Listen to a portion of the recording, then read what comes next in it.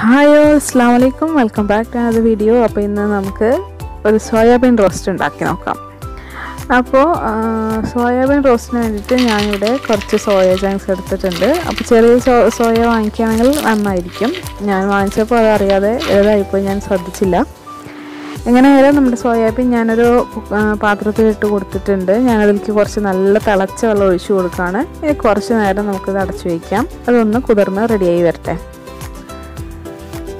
അപ്പോൾ ഇതിൻ്റെ ഇടയിൽ ഒരു കാര്യം പറയാനുള്ളത് എന്താണെന്ന് വെച്ച് കഴിഞ്ഞാൽ, നിങ്ങൾ ആദ്യമായിട്ട് ചാനൽ കാണുകയാണെങ്കിൽ ഒന്ന് സബ്സ്ക്രൈബ് ചെയ്ത് സപ്പോർട്ട് ചെയ്യാൻ മറക്കരുത്. ഒപ്പം അടുത്തുള്ള ബെല്ലൈക്കണും കൂടി ഒന്ന് പ്രസ് ചെയ്യാം. അപ്പോൾ ദേ നമ്മുടെ സോയ നന്നായി വീർത്ത് വന്നിട്ടുണ്ട്. അതായത് വെള്ളത്തിലൊക്കെ കിടന്ന് കുതിർന്ന് നന്നായി വന്നിട്ടുണ്ട്. അപ്പോൾ ഇനി ഇത് നന്നായിട്ട് കഴുകിയെടുക്കണം. അപ്പോൾ ഇതിന് ചെറിയൊരു സ്മെല്ലൊക്കെ ഉണ്ടല്ലോ, സോയാബീൻ്റെ ഒരു സ്മെല്ല്. അപ്പോൾ ഞാനിത് 2-3 വട്ടം നല്ല വെള്ളത്തിൽ കഴുകിയെടുത്തതാണ്. അപ്പോൾ ഞാനിത് നിങ്ങൾക്ക് കാണിച്ചു തരാൻ വേണ്ടിയിട്ടാണ് കുറച്ച് വെള്ളത്തിൽ വെച്ചത്. അപ്പോൾ ഇത് വെള്ളത്തിൽ നിന്ന് ഇതുപോലെ പിഴിഞ്ഞെടുത്തിട്ട് വേണം ഓരോ വട്ടം കഴുകുമ്പോൾ നമ്മൾ ചെയ്യാനുള്ളത്. അപ്പോൾ ഞാനിത് മുഴുവൻ ഇതുപോലെ ഒരു പാത്രത്തിലേക്ക് വെള്ളമൊക്കെ പിഴിഞ്ഞ് കളഞ്ഞ് വയ്ക്കാൻ പോവാണ്. അതിനുശേഷം നമുക്കിത് റോസ്റ്റാക്കാം. അപ്പോൾ ഈ സോയാബീൻ എന്ന് പറഞ്ഞാൽ ശരിക്കും ഒരു സ്പോഞ്ച് പോലെയല്ലേ. അപ്പോൾ എന്ത് ഇതിലേക്ക് ഒഴിച്ചു കൊടുത്താലും നല്ലോണം അത് വലിച്ചു കുടിക്കുക. അതായത് ഇപ്പോൾ നമ്മൾ എണ്ണ കൂടുതൽ ഒഴിച്ചാലും ആകെ ഒരു ടേസ്റ്റ് വ്യത്യാസമായിരിക്കും. അപ്പോൾ കുറച്ച് എണ്ണ ഒഴിക്കുകയാണ് എപ്പോഴും നല്ലത്. നമ്മൾ അധികം എണ്ണ ഒഴിക്കും തോറും സോയാബീനിലേക്ക് എണ്ണ കൂടുതൽ പിടിച്ചിട്ട് ഭയങ്കര ഓയിലി ആയി പോകും. അപ്പോൾ ഞാനിത് നമ്മുടെ ഫ്രൈ പാൻ വെച്ചിട്ടുണ്ട്. അതിൽ കുറച്ച് എണ്ണ ഒഴിച്ചു കൊടുത്തിട്ടുണ്ട്. അപ്പോൾ അതിലേക്ക് നമ്മൾ പിഴിഞ്ഞ് റെഡിയാക്കി വെച്ചിട്ടുള്ള ആ സോയാബീൻ ഉണ്ടല്ലോ, അത് മുഴുവൻ ചേർത്ത് കൊടുത്തു. അപ്പോൾ ഞാൻ അതിൻ്റെ ഇടയ്ക്ക് ചട്ടി ഒന്ന് മാറ്റി നോക്കി, അതിൽ കൊള്ളില്ല എന്ന് വിചാരിച്ചിട്ട് അതാണ് വേറെ ചട്ടിയിൽ കാണുന്നത്. അപ്പോൾ ഒന്ന് ചെറുതായിട്ടൊന്ന് ഫ്രൈ ആയിട്ട് വരുന്നുണ്ട്. അപ്പോൾ അതിലേക്ക് 1 ടീസ്പൂൺ മുളക് പൊടി, അതുപോലെ 1 ടീസ്പൂൺ മല്ലിപ്പൊടി, 1/4 ടീസ്പൂണോളം ഗരം മസാലയും ചേർത്തിട്ടുണ്ട്. പിന്നെ അത് കൂടാതെ 1/2 ടീസ്പൂൺ മഞ്ഞൾപ്പൊടിയും കൂടി ചേർക്കണം. പാകത്തിന് ഉപ്പും. പിന്നെ ഞാനതിലേക്ക് ചേർത്ത് കൊടുത്തിട്ടുള്ളത് കുരുമുളക് പൊടിയാണ്. അത് മുളക് പൊടിയും കുരുമുളക് പൊടിയൊക്കെ നിങ്ങൾ അഡ്ജസ്റ്റ് ചെയ്ത് ചേർക്കുക എരിവിനനുസരിച്ചിട്ട്. അപ്പോൾ ഞാനിവിടെ ഏകദേശം 1/4 ടീസ്പൂണോളം കുരുമുളക് പൊടിയും ചേർത്തിട്ടുണ്ട്. ഇനി ഇത് നന്നായിട്ട് ഒന്ന് മിക്സ് ചെയ്ത് കൊടുക്കാം.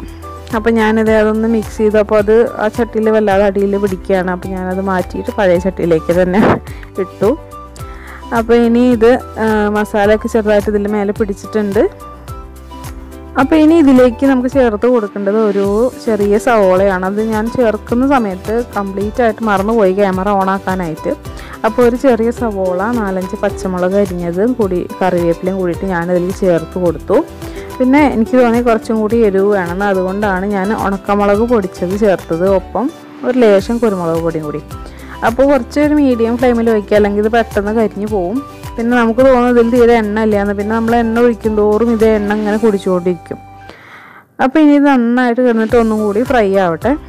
ഇനി ഇത് ഇങ്ങനെ ഉണ്ടാക്കാൻ ഇഷ്ടമല്ലാത്തവരാണെങ്കിൽ, അതല്ല കുറച്ചും കൂടി ഒരു ഗ്രേവി ടൈപ്പിൽ കഴിക്കാനാണ് ഇഷ്ടമെങ്കിൽ, നമ്മൾ സവോളയൊക്കെ വഴറ്റിയിട്ട് അതിലേക്ക് പൊടികളൊക്കെ ഇട്ടതിന് ശേഷം ഈ ചെറുതായിട്ടൊന്ന് ഷാലോ ഫ്രൈ ആയിട്ടുള്ള ഈ സോയാബീൻ അതിലേക്ക് തട്ടി കൊടുത്താലും മതിയാവും.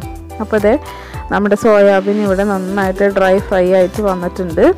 സവോളയൊക്കെ നന്നായിട്ട് വാഴിയിട്ടുണ്ട്. ഞാൻ കുറച്ച് കറിവേപ്പിലയും ഒക്കെ ചേർത്ത് കൊടുത്തു. അപ്പോൾ ഞാൻ സോയാബീനൊക്കെ ഒന്ന് പിടിച്ച് നോക്കി, ഇതുപോലെ ഒന്ന് അമർത്തി നോക്കിയപ്പോൾ നന്നായിട്ട് വെന്തിട്ടുണ്ട്. നല്ല വെന്തിട്ടുണ്ട്. അപ്പോൾ ഒരു എളുപ്പത്തിലുള്ള ഒരു സോയാബീൻ ഫ്രൈ ആണ്, ഒരു സോയാബീൻ റോസ്റ്റ് ഇവിടെ റെഡി ആയിട്ടുണ്ട്. അപ്പോൾ എല്ലാവരും ഒന്ന് ട്രൈ ചെയ്ത് നോക്കിയിട്ട് അഭിപ്രായങ്ങളൊക്കെ അറിയിക്കാം. പിന്നെ എൻ്റെ ഫേസ്ബുക്ക്, ഇൻസ്റ്റാഗ്രാം പേജുകൾ ഫോളോ ചെയ്യാൻ ആരും മറക്കരുത്. അതിൻ്റെ ലിങ്കൊക്കെ താഴെ ഡിസ്ക്രിപ്ഷൻ ബോക്സിലുണ്ട്. ഇൻഷാ അല്ലാ, see you soon with another beautiful video. Until then take care. Bye bye. അസ്സലാമു അലൈക്കും.